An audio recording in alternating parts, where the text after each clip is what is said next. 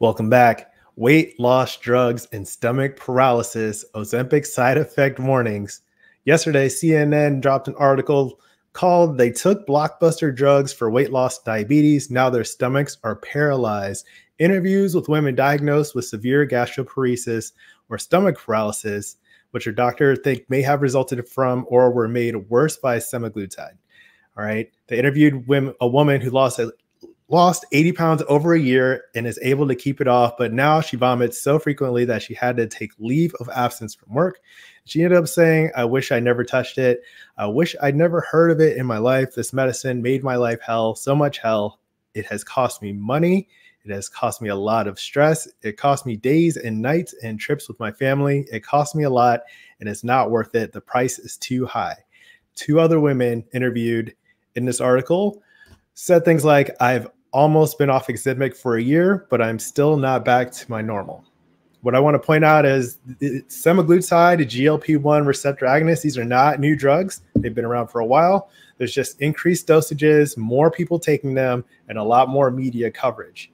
And overall, generally speaking, healthcare providers will prescribe medications when the benefits of the main effect of the drug outweigh the risks of the side effects.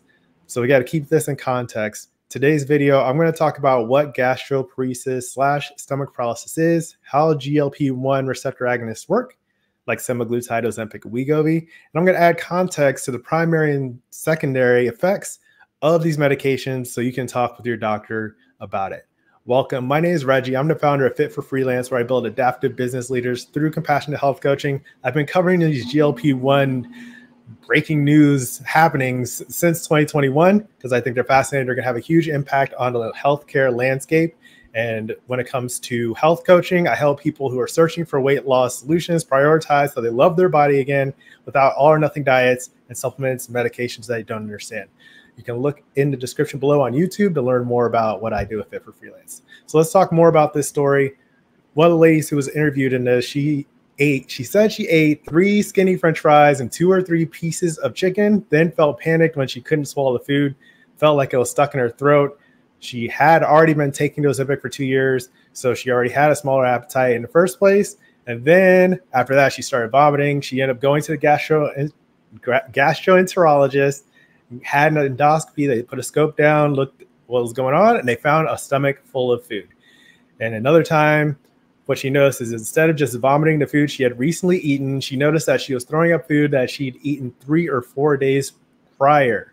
So basically the stomach is not emptying right. That's what causes this gastric delay in the gastroparesis, the stomach paralysis that's getting picked up as a side effect. What I want to do is tell you a little bit more about these drugs. Semaglutide, also known as Wegovy Ozempic, is a glucagon-like peptide 1 receptor agonist. Also, liraglutide and tirzepatide are 2 other drugs that are in this class.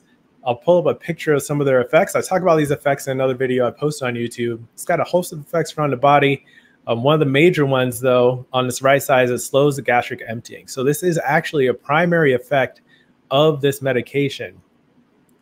And it'll be interesting to see how things go forward. So next, let's talk about gastroparesis dosing and side effects. And I'll put a link to the side effects video in the description below on YouTube as well. So this next slide, take a look. The normal gastric emptying, you have contractions of your stomach that circulate the food or whatever's in your stomach at that point.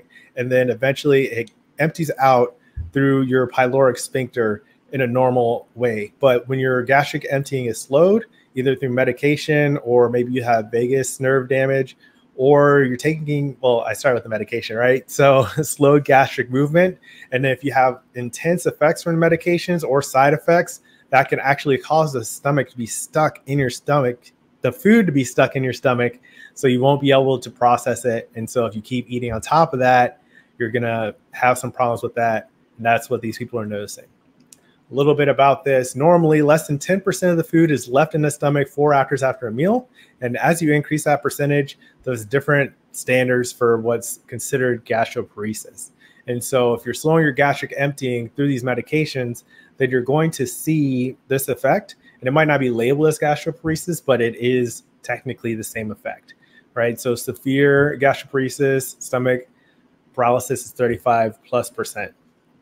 And so in these clinical trials for these drugs, Wegovy, the semaglutide, that's in a higher dose for weight loss, 44% who took Wegovy reported nausea, and almost 1 in 4 reported vomiting. And these are both common symptoms of gastroparesis. So when you're looking at the clinical trials, it's hard to tell if that's just a normal effect or if that's a side effect, because that is what it does.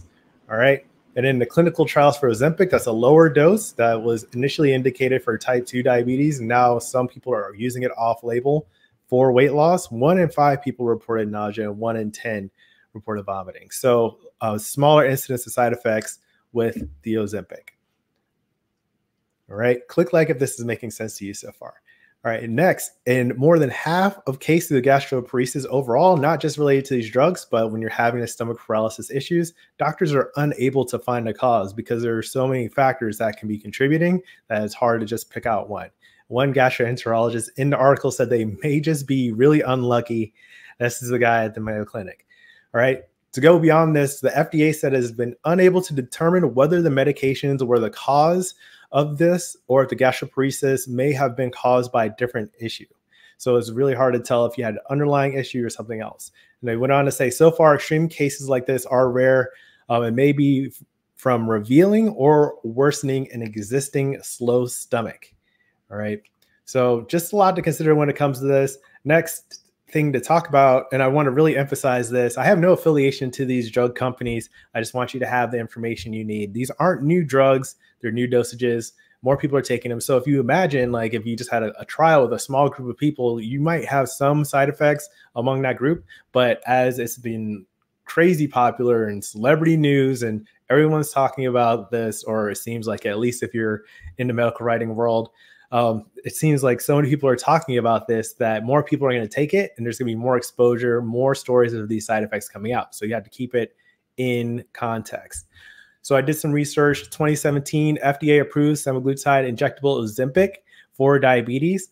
This research started in 2008. So like 15 years ago, they've been doing this. And it's just now that these extreme cases are making the news. So you got to keep it in perspective. And then in 2021, the FDA approved a higher dose Wegovy specifically for weight loss. So it's been 2 years, and now the story is coming out.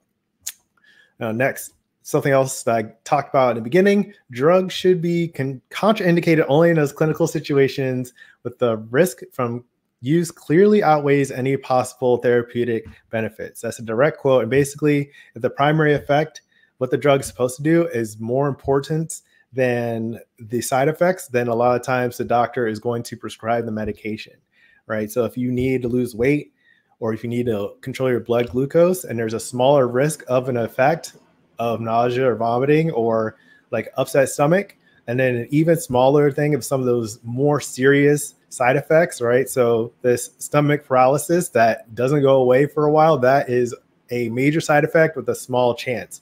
Also on the box, they have warnings about C-cell carcinoma for the thyroid. So that could also be a possible risk. All right. But overall, the primary effect is expected to be better than the side effects. All right. And then these ladies in this interview went on to say that they had some relief after coming off the medication, but their problems continued. So it's an ongoing thing. Another doctor here said that in my experience, when you stop the GLP-1 receptor agonist, the gastric emptying improves and it gets better. And this is also the spokesperson for the American Gastroenterological Association. So that's an overview question. You can put your response in the comments. Would you take weight loss injections? Were you thinking about it before? And now this is giving you second thoughts. Are you already taking them? And this is causing you to reconsider. All really good questions to ask your doctor if you are wondering about weight loss, or if they're starting to suggest these medications to you, or any combination of that, so you can stay informed. If you're looking for a way to better manage your health habits without these drugs, or even if you're taking them, then I have the Health Habits Challenge of 7 days, free tips on, healthy eating, drinking more water, getting more active, so you can take confident ownership of your path to freedom and fitness.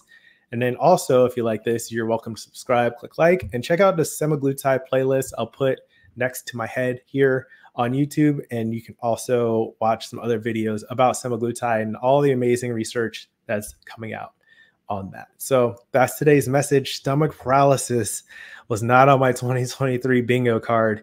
Could get interesting, but that's all I've got for you today. Keep practicing.